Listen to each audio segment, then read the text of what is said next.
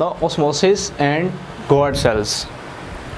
अब बेसिकली हमने देखना है कि प्लांट्स के लिहाज से अगर हम बात करें इसकी, तो प्लांट्स में एक मैकेनिज़्म होता है। लाइक अगर हम बात करें स्टोमेटा की, स्टोमेटा जो हैं ये पोर्स होते हैं प्लांट्स के लीफ में। जो लीफ एपिडर्मिस होती है उसके ऊपर स्टोमेटा पोर्स होते हैं, ओपनिंग होती है जिसके ज़रिए ट्रांसपायरेशन फोटोसिंथेसिस का प्रोसेस जो है वो परफॉर्म होता है।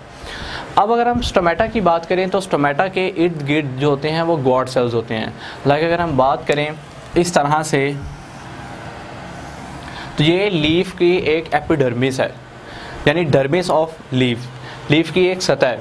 तो इसमें अगर हम बात करें स्टोमेटा की, तो इस तरह से ओपनिंग होती है और इसके इर्द गिर्द गॉड सेल्स जो हैं वो सराउंड किए होते हैं, गॉड सेल्स।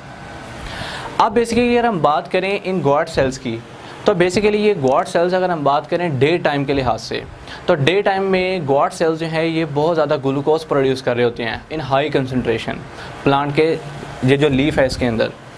अब बेसिकली अगर हम बात करें डे टाइम के लिहाज से, तो हमें पता लगा कि जो गॉड सेल्स हैं ये बहुत ज़्यादा ग्लूकोज को डिस्चार्ज कर रहे हैं, ग्लूकोज बना रहे हैं इन हाई कंसनट्रेशन। तो जाहिर सी बात है ग्लूकोज जितनी बढ़ती जाएगी उस हिसाब से सॉल्वेंट उतना अवेलेबल नहीं होगा, तो सोल्यूशन जो है वो हाइपरटोनिक हो जाएगा। सोल्यूशन हाइपरटोनिक हो जाएगा और जो वाटर है वो एंटर होगा इसके लीफ के अंदर, यानी स्टोमेटा के ज़रिए जो वाटर है वो एंटर होगा लीफ में। क्यों? क्योंकि सोल्यूशन हो चुका है हाइपरटोनिक इस वजह से क्योंकि ग्लूकोज की कंसंट्रेशन बढ़ती जा रही है, उस हिसाब से वाटर जो है वो इतना नहीं है। तो इस कंडीशन में जो सेल है उसको क्या सफ़र करना पड़ेगा, बेसिकली इस कंडीशन में सेल जो है वो रिजिड हो जाएगा, बॉड शेप हो जाएगी उसकी। अब अगर हम बात करें नाइट टाइम में, यानी रात के वक्त, तो रात के वक्त जो है गॉड सेल्स जो हैं वो बेसिकली ग्लूकोज की कंसंट्रेशन इतनी प्रोड्यूस नहीं करते, ग्लूकोज प्रोड्यूस नहीं होती, वाटर जो है वो अब ज़्यादा हो जाते हैं अंदर, मींस के सोल्यूशन हो जाता है हाइपोटोनिक। अब उसको मेंटेन करने के लिए वाटर जो है रात के वक्त वो इन सेल्स में से बाहर डिस्चार्ज होता है। तो इसमें ये होता है कि कंडीशन जो है वो मेंटेन हो जाती है और सेल जो है वो फ्लैसिड हो जाता है, बिल्कुल नॉर्मल हो जाता है। इस कंडीशन में बेसिकली मेंटेनेंस होती है, हाइपरटोनिक को मेंटेन किया जाता है और हाइपोटोनिक को मेंटेन किया जाता है। दिन के वक्त सोल्यूट ज़्यादा हो जाता है और रात के वक्त सॉल्वेंट ज़्यादा हो जाता है। तो दोनों चीज़ों की कमी और ज़्यादती को मेंटेन किया जाता है by this process. Okay, thanks. Now application of knowledge about semi permeable membrane. Basically अगर हम बात करें सेल की, तो सेल की जो सेल वॉल होती है, लाइक अगर हम प्लांट्स की बात करें तो प्लांट्स में सेल वॉल होती है आउटर और इनर होती है सेल मेम्ब्रेन।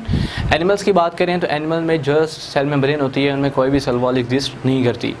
अब अगर हम सेल मेम्ब्रेन को देखें तो सेल मेम्ब्रेन को ही दूसरा नाम दिया जाता है सेमी परमेबल मेम्ब्रेन का। अब अगर हम इसके नॉलेज के बारे में देखें तो semi permeable membrane basically permeability का काम करती है कि ये चीज़ों को, सिलेक्टिव चीज़ों को अपने अंदर से पास होने की इजाज़त देती है। हर चीज़, कोई भी मटेरियल, कोई हैवी मटेरियल इजीली इसमें से पास नहीं कर सकता। जिसको ये इजाज़त देगी, जिसको अलो करेगी, सिर्फ वही सब्सटेंस इसके अंदर एंटर हो सकता है और यहाँ से बाहर निकल सकता है। इसकी इजाज़त के बगैर कोई भी सब्सटेंस सेल के अंदर एंटर या एग्जिट नहीं हो सकता।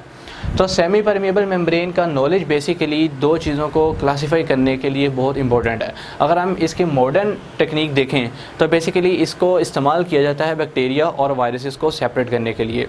बिकॉज अगर हम बात करें वायरसेस का साइज़ बहुत ही स्मॉल होता है एज़ कम्पेयर टू बैक्टीरिया।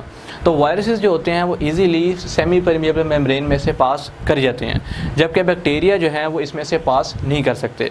तो सेमी परमेबल मेम्ब्रेन बेसिकली अगर हम इसकी मॉडर्न टेक्निक में देखें तो ये सेपरेशन करती है बिटवीन बैक्टीरिया एंड वायरसेस। अब अगर हम इसकी मॉडर्न वाटर टेक्नोलॉजीज़ में अगर इसकी टेक्निक देखें तो मॉडर्न टेक्नोलॉजीज़ में अगर हम इसके आगे देखें तो एक नेम आता है, एक टेक्निक है जैसे रिवर्स ऑस्मोसिस बोलते हैं, reverse osmosis.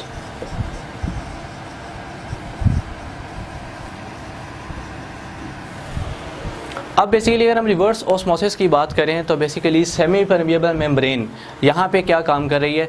Semi permeable membrane यहाँ पे जो वर्क कर रही है ये सेपरेट कर रही है सॉल्ट्स को और वाटर को। यानी सॉल्ट्स और वाटर के दरमियान जो सेपरेशन बन रही है वो बन रही है सेमी परमिएबल मेम्ब्रेन के ज़रिए। तो यही टेक्निक बेसिकली इसको रिवर्स ऑस्मोसिस बोलते हैं कि सॉल्ट्स और वाटर में जो सेपरेशन आ रही है कि सॉल्ट्स को अलग कर दिया जाए और वाटर जो है उसको अलग कर दिया जाए। सो ये सारी टेक्निक जो है बेसिकली ये आती है इसके अंदर कि ये एप्लीकेशन ऑफ नॉलेज है about semi permeable membrane. Okay, thanks.